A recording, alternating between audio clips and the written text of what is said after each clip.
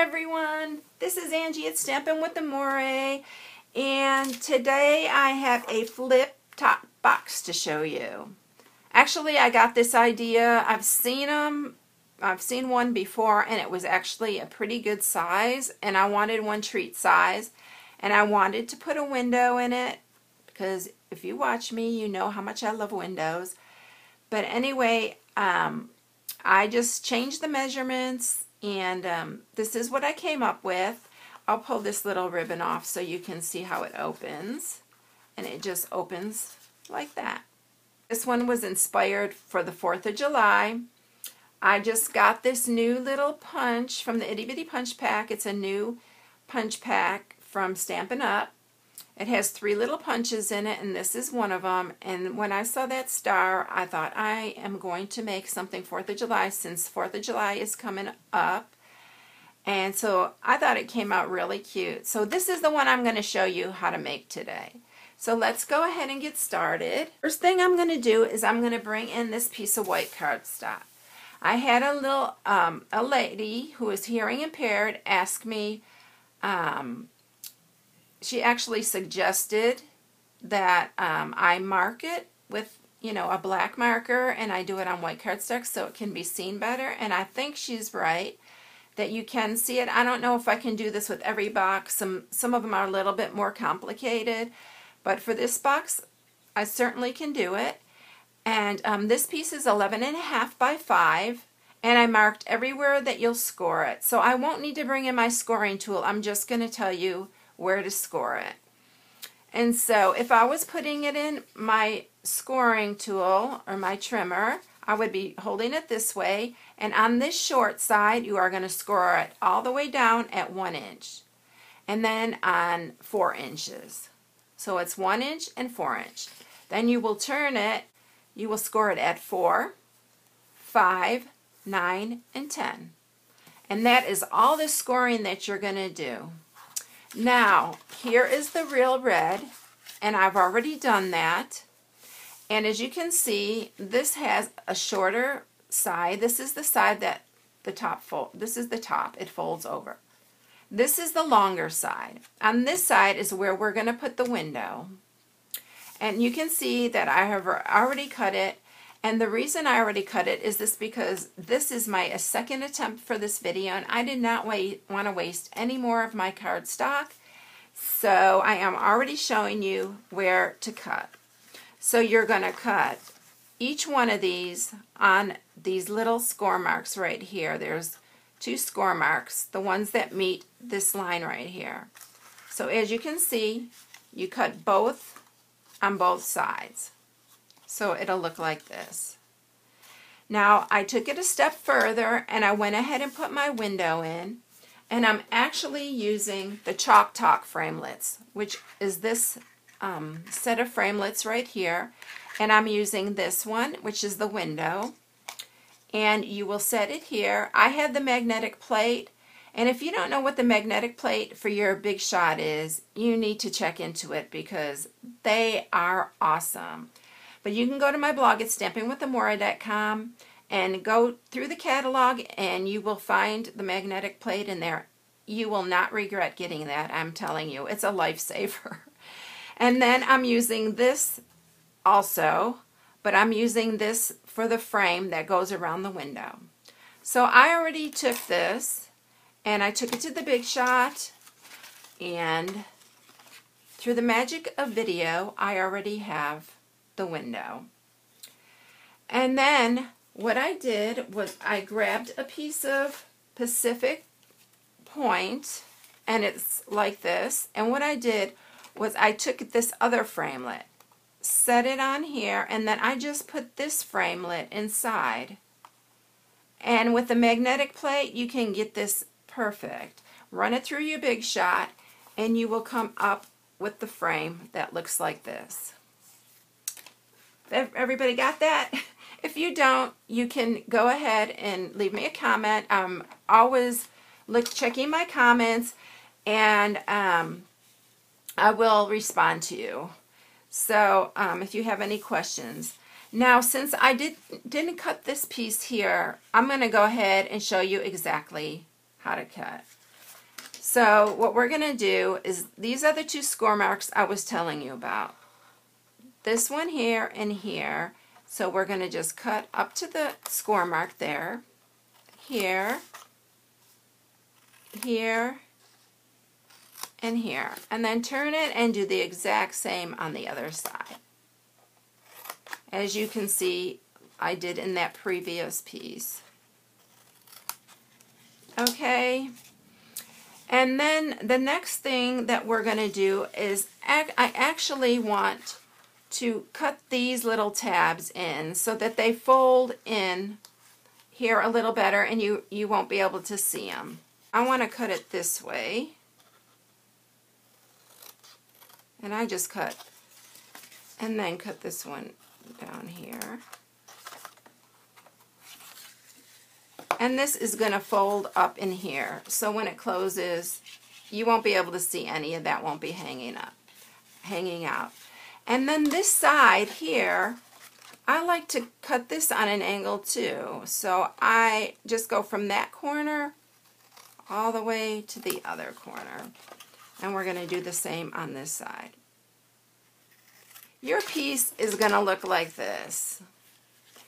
And then what we're going to do is we're going to take a piece of window sheet. And this piece is like 2 3/4 by 3 inches. So let's take some snail and we're going to just put it around the very edge. You don't want to get it, you want to keep it on the edge because you don't want it to show through your window.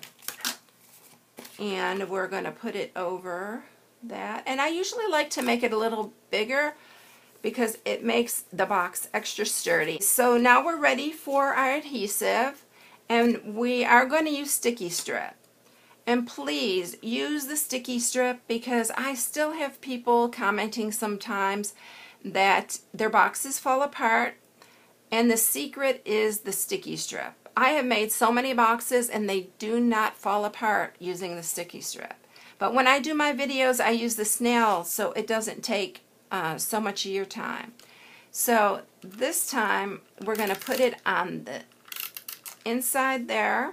Actually, this is the outside on those two, and then on the inside here. So just run sticky strip down each side here. Okay, so then what we're going to do is we're going to lift this up, line that bottom up like that,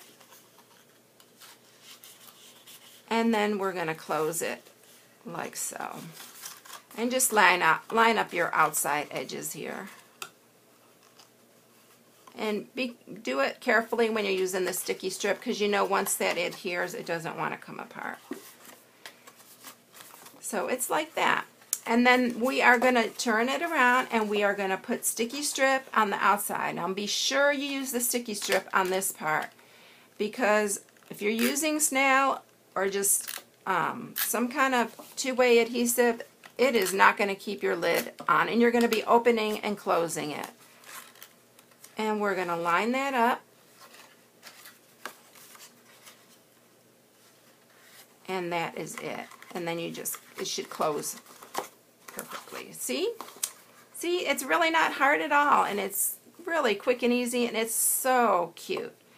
And then I'm going to take the frame that I made, and we're going to stick some snail on it. You don't have to use sticky strip on this part. You can just use the snail.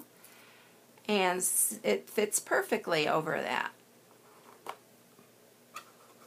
I just need to get it on straight.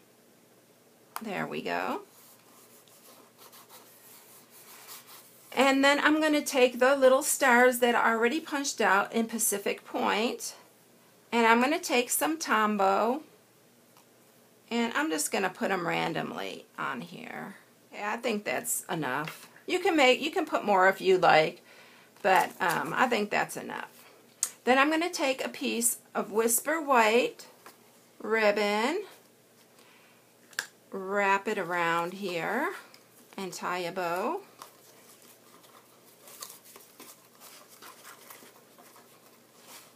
Let's see if I can do this good for the video, because normally when I'm tying a bow for the video, it doesn't want to come out very good. Oh, this one is okay.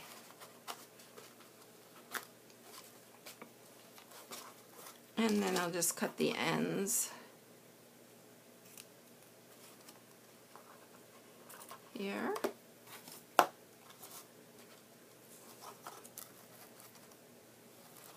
You know, you can play with it and make it perfect. And I'm going to grab a piece of Whisper White. And I am going to use some Pacific Point and some Real Red to stamp the Celebrate, which comes from And Many More, a new Stampin' Up set right here.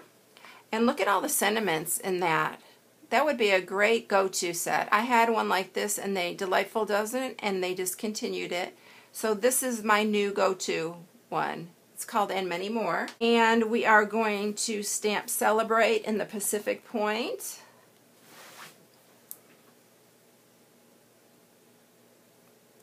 And then stamp it in the Real Red.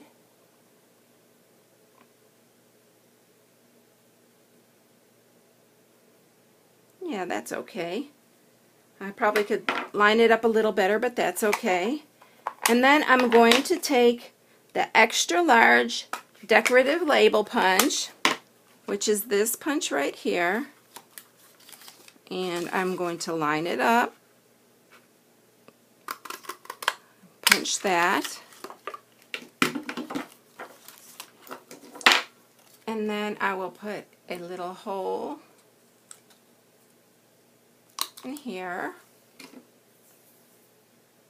I think I'm going to make the hole a little bit bigger so I don't have to struggle with my twine. I'm going to grab some baker's twine. I didn't have any Real Red, so I'm going to use the Cherry Cobbler, which is okay. I am going to tie it on here.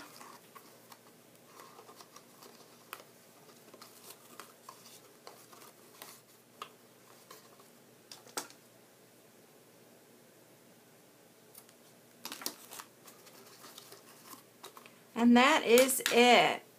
See how quick and easy? It's really cute. The other two that I also made. And if you need any supplies for this project, you can go to stampingwiththemariah.com. I have a shop there. There's the catalogs there that you can look at. Just click on the catalog and you can look through the whole catalog. I hope you enjoyed the project today. I just love the windows. So this is my flip-top window box, I guess. So I hope you enjoyed it. Thank you so much for watching. Have a blessed day. Bye.